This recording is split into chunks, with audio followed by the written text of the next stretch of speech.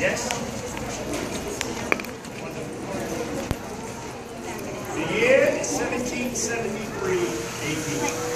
News from the great New England port of Boston, Massachusetts. Last week, colonists protesting the Tea Act dressed up as Indians and boarded 3 British ships docked in Boston Harbor.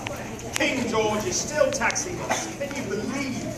But this Tea Act has taken things too far.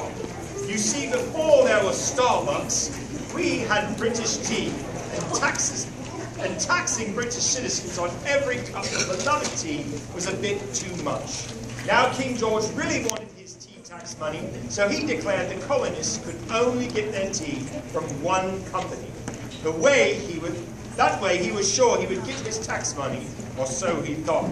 Well, Masters Revere, Adams, and the Sons of Liberty showed him. The first time he sent that one company's tea over, they decided to have a party, a Boston Tea Party. Dressed as Indians, they boarded the ships from the one company and threw 90,000 pounds of British tea into the Boston Harbor. Take that, King George. Have a little salt with your tea. You can have your taxes, you can have your salty tea, but you don't own me.